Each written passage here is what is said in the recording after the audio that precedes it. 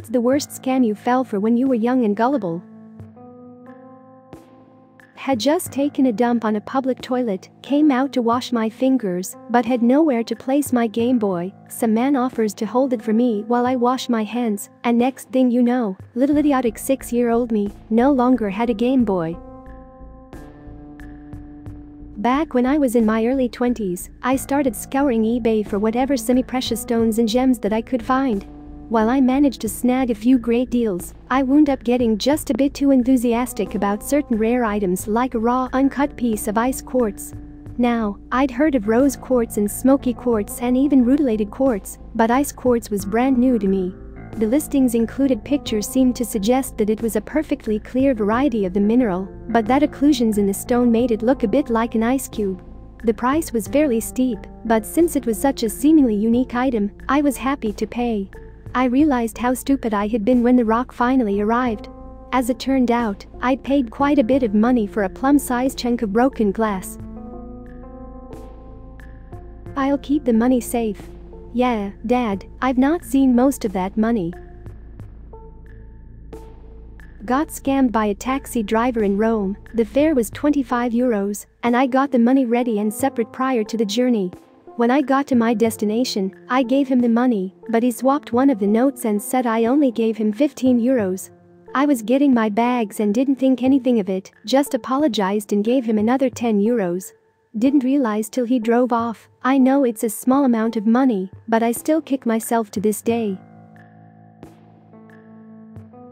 Back in my teenage days, I didn't really get much attention from girls, so I started using Tinder, got a match from a girl that looked pretty attractive, and she messaged me first, so I was pretty excited.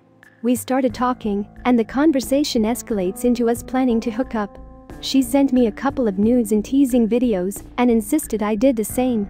Once I finally came around to it, I sent it on Snapchat. She immediately screenshots it and threatened to start sending it to people on my Instagram unless I paid her or sent her a video of me having sex with someone. I did neither, and she started sending it to people. Eventually, I blocked her and the accounts of the people she sent it to that I didn't know. While with the people I didn't block, I called and explained the situation, and they just kinda laughed it off and told me to be careful on Tinder. I matched with a girl on Tinder when I was 18. We talked for a bit, and she gave me her number. I was excited at the time, laughing out loud. She never could meet up, but one day asked if I would be a +1 to a luncheon for her work. I, for some reason, saw no issue with this and agreed to go. I go to the address, and it's some hall that can be rented out, and there is a lot of people there. She says she's inside and will meet me in a few minutes, but that I should mingle for a bit. So I'm talking to a guy and a girl, and strangely enough, they are doing the same thing that I am doing. I feel a little uneasy going into the building, but I didn't have much of a choice besides just bailing. Come to find out, I'm attending a seminar for working at a multi-level marketing company. And they were very aggressive about me wanting to leave. I never met whoever I was talking to on Tinder either, laughing out loud. I never fell for any. But my dad is an idiot. He carried on conversations through Facebook with a female army LT that was coming home from Iraq in a few months. She had discovered a trove of gold in one of Saddam's palaces and needed a place to hide it from her commander for a few months, and she thought my dad's farm would be perfect. My brother and I found out about 4 months into the whole thing and laughed our asses off. I got one of the keys that car dealerships send in the mail with the "if it fits, you win a free car" postcards. Drove 20 minutes out to the dealership. They wanted my email and phone number and asked if I would wait in the lobby for a salesperson to help me. The sales rep straight up told me that it was just a promotion. The key wasn't actually for a vehicle despite looking like one. So I wasted almost 2 hours of my life between the driving and time at the dealership. Then, of course, I had to go through with unsubscribing from their ads and texts. Publishers Clearinghouse sweepstakes. My 7-year-old brain was sure that they would only pick you to win if you subscribed to some of the magazines. So I filled out the form and mailed it in, positive that my parents would be very pleased when the giant check and balloons arrived. Instead, I got yelled at when the first magazine started arriving and spent a year getting 12 different mystery and sci-fi magazines delivered to me, while I worked off the subscription costs doing extra chores every weekend. You have won a brand new iPhone. Enter your details to collect your prize. 12-year-old me was ecstatic. My dad, who got a surprise £150 extra on the phone bill, was less so. Herbalife. My parents weren't familiar with MLMs, so they couldn't have warned me. Lost $1K plus savings while barely 18 before realizing it's a scam. Some dude on Roblox wanted me to join his world. I went ahead and did it, and it asked for me to log in to verify that it was me. It said server shutting down in 60 seconds and counting down, so I rushed to do it without even thinking twice. Luckily my mom contacted the Roblox support team, and after days of trying to get them to do something, I got the account back. Quite a clever scam for using on 8-year-olds like me at the time. Fucking piece of shit. About to graduate from high school and got an interview for a potential summer job. Showed up to find a group of 10 to 15 other high schoolers, and we all sat through their hour-long presentation before they wanted to interview us. It was Vector, trying to rope kids into selling Cutco knives. Thankfully it sounded sketchy to me, 18 years old female going into strangers' houses, and told them I wasn't interested and walked away. But not before they tried. You were really engaged during the presentation. We think you'd be great on the team.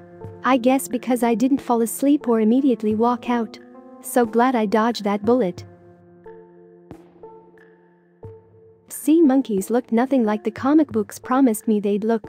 I'd seen the ads in the comics for years and dreamed about having my own underwater kingdom of little buddies who'd swim up to the side of the bowl and smile at me every day. But back in those days in Australia, we just didn't get any of the cool stuff that was advertised in US comic books. Until one day, quite by accident, I found one packet of sea monkeys waiting for me in the toy section of the local supermarket. Just the one. I was so excited I nearly peed my pants on the spot. And after racing home, commanding my dad to locate an empty fish tank, setting everything up, and then waiting for days and days for the sea monkeys to hatch, they turn out to be shrimp. Student loans. Fuck student loans. The earlier we get there, the earlier we can leave.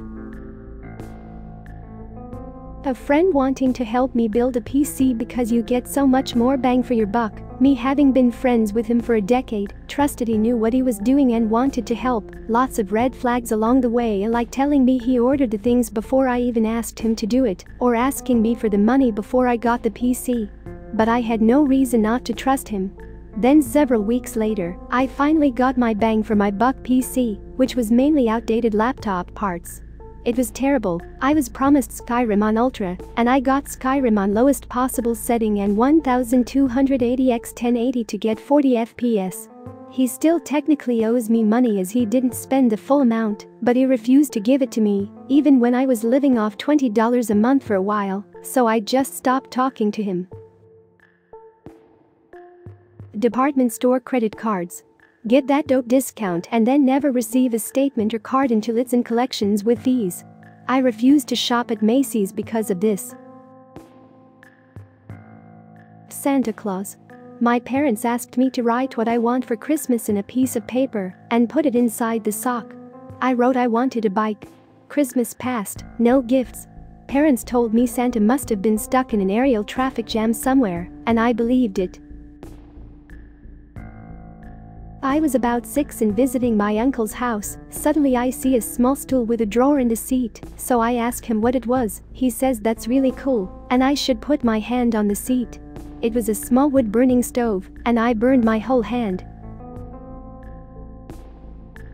Higher education will get you a better job and is totally worth going $100K in debt for to date. The highest paid job I've gotten with my education is $15 each. My girlfriend, with no high school, gets paid more than me.